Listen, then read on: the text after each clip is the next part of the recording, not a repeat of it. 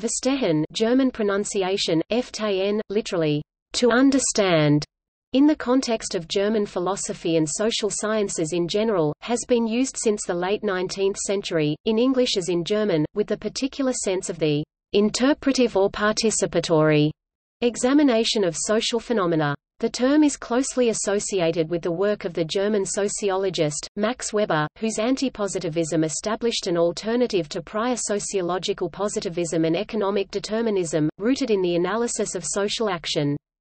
In anthropology, Verstehen has come to mean a systematic interpretive process in which an outside observer of a culture attempts to relate to it and understand others. Verstehen is now seen as a concept and a method central to a rejection of positivistic social science, although Weber appeared to think that the two could be united. Verstehen refers to understanding the meaning of action from the actor's point of view. It is entering into the shoes of the other, and adopting this research stance requires treating the actor as a subject, rather than an object of your observations. It also implies that unlike objects in the natural world, human actors are not simply the product of the pulls and pushes of external forces.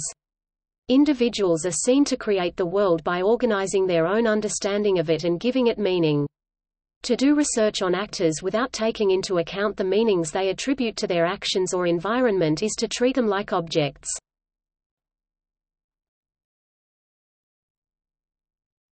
Topic: Meaning.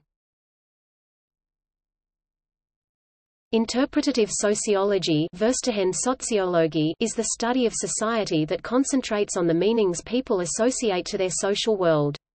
Interpretative sociology strives to show that reality is constructed by people themselves in their daily lives. Verstehen roughly translates to meaningful understanding, or putting yourself in the shoes of others to see things from their perspective. Interpretive sociology differs from positivist sociology in three ways. Interpretive sociology deals with the meaning attached to behavior, unlike positivist sociology which focuses on action. Interpretive sociology sees reality as being constructed by people, unlike positivist sociology which sees an objective reality out there. Interpretive sociology relies on qualitative data, unlike positivist sociology which tends to make use of quantitative data.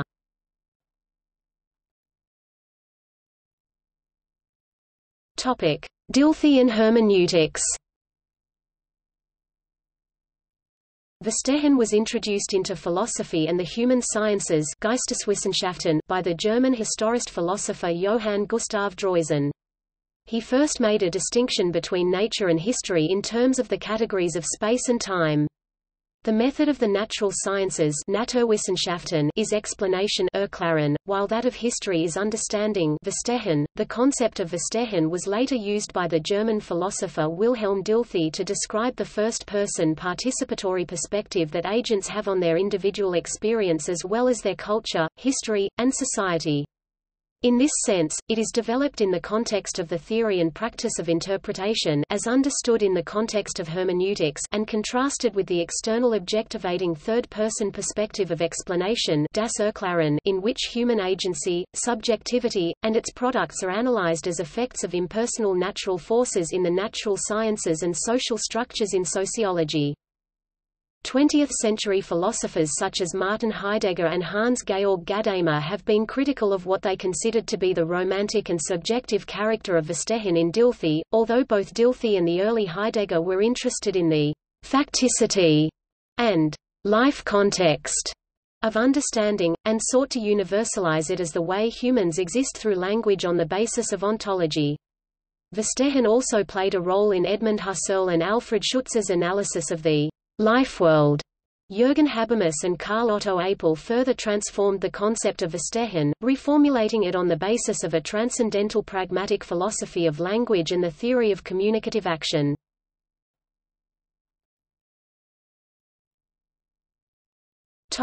Weber and the social sciences.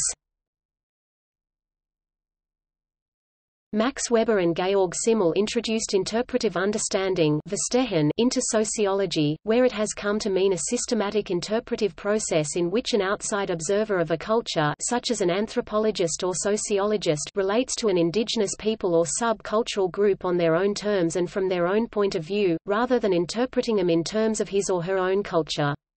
Verstehen can mean either a kind of empathic or participatory understanding of social phenomena. In anthropological terms, this is sometimes described as cultural relativism, especially by those that have a tendency to argue toward universal ideals. In sociology, it is an aspect of the comparative historical approach, where the context of a society like 12th century France can be potentially better understood by the sociologist than it could have been by people living in a village in Burgundy.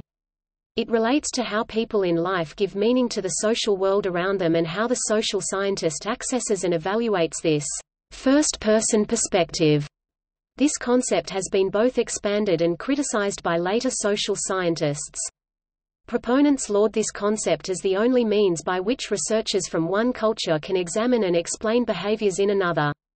While the exercise of Verstehen has been more popular among social scientists in Europe, such as Habermas, Verstehen was introduced into the practice of sociology in the United States by Talcott Parsons, an American follower of Max Weber.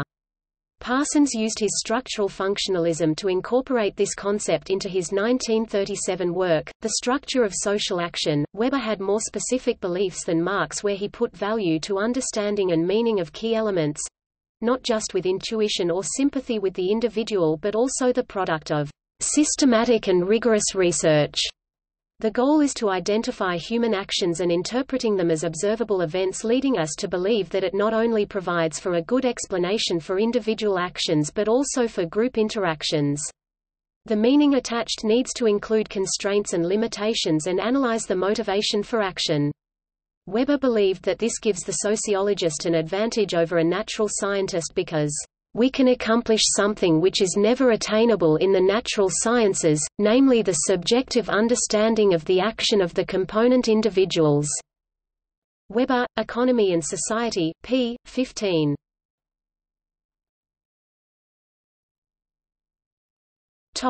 Criticism.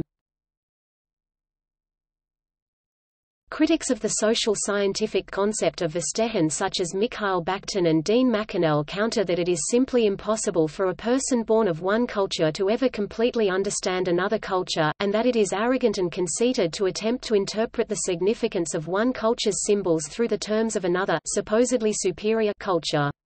Such criticisms do not necessarily allow for the possibility that Verstehen does not involve complete understanding. Just as in physical science all knowledge is asymptotic to the full explanation, a high degree of cross-cultural understanding is very valuable. The opposite of Verstehen would seem to be ignorance of all but that which is immediately observable, meaning that we would not be able to understand any time and place but our own. A certain level of interpretive understanding is necessary for our own cultural setting, however, and it can easily be argued that even the full participant in a culture does not fully understand it in every regard. Critics also believe that it is the sociologist's job to not just observe people and what people do but also share in their world of meaning and come to appreciate why they act as they do. Subjective thoughts and feelings regarded as bias in the sciences is an important aspect to be controlled for while doing sociological research.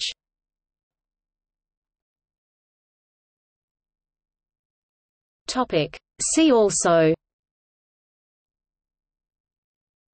Antinaturalism, sociology, EMIC and ethic, humanistic sociology, humanistic coefficient, nomothetic and ideographic, reflexivity, social theory.